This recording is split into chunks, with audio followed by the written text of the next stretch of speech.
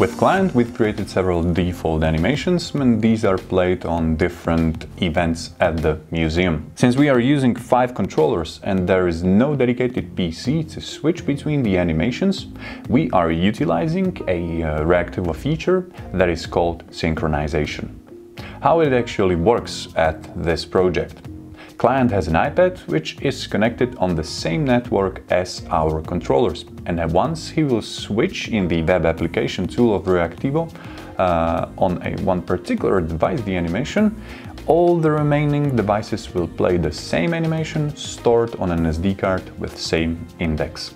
Here I have tried to recreate the installation, and with a bit of an imagination you can picture here 5 Olympic rings.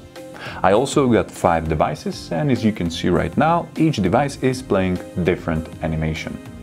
To allow synchronization, you have to decide for all devices whether they will be master or slave.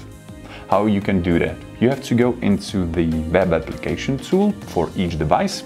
I have already set up these 4 to be slaves.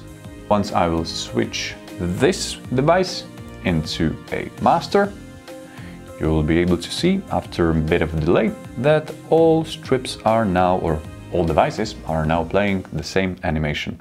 I can go into the player of this device, scroll through the animations stored on an SD card, and choose another one. Or another one. You can notice a bit of a delay. This is the price for sending everything over Wi-Fi. This solution is great for certain types of projects or installations where you can't or don't want to wire everything together.